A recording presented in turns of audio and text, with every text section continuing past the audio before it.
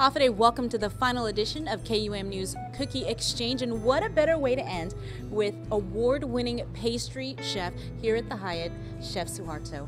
You can call him a prince of pastries, a dawn of dough. Chef Suharto has been the pastry chef at the Hyatt for over a decade and a multiple champion of the Pastries in Paradise competition. We have rye flour, we have flour, we have clove, we have milk, we have ginger, we have cinnamon, we have honey, and we have sugar, and then we have also the baker ammonium.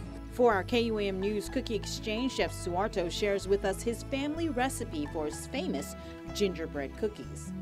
1 teaspoon, everything 1 teaspoon. And then this is the milk. Is that regular milk? Yes, regular milk. This is a ginger powder is 2 tablespoons. And then this is a cinnamon powder. And then we have the sugar. And then we have also the honey. Okay. The honey we make a lot because it will be very much sweet.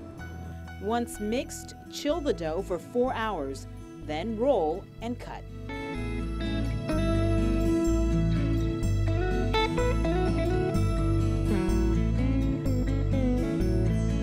Before we bake this one to the oven, we usually brush with the carnation milk.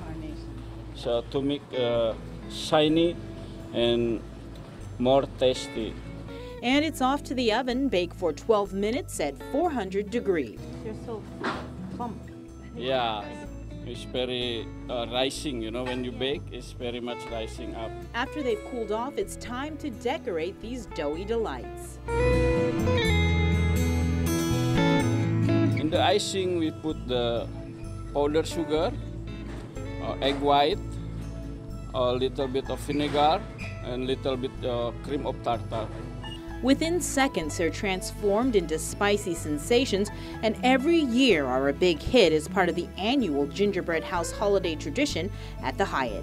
All the people of Guam see what we create from Hyatt Regency Guam, especially from myself, from my boss, Chef Mirko, from my team, the pastry team. We work hard, everybody, every day to build the gingerbread house. So if you're ever in Tumon, make sure to check it out or try out Chef Suharto's famous gingerbread cookie recipe at home. Have a good day and have a Hyatt holiday. All right. Thank you. Hyatt holiday. Thank you. Merry Christmas, everybody.